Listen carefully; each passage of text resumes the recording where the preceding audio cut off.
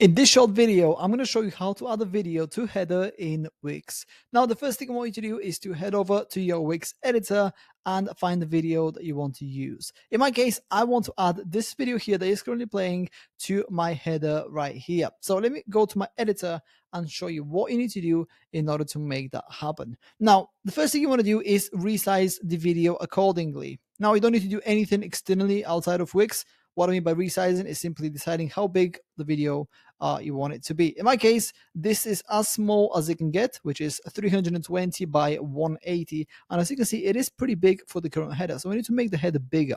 To do that, I'm going to click on the header. Then I'm going to click on this button right here. Then I'm going to drag it down to make enough space for the video. And then as you can see, the strip didn't follow through. So we need to drag the strip down and make it in line with the header. So there we go.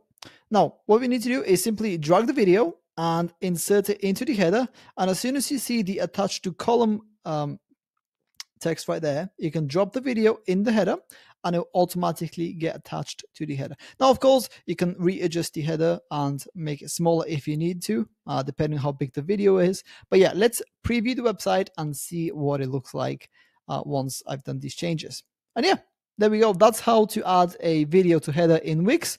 If you have any questions, please let me know down in the comments below, and I'll do my best to help you out.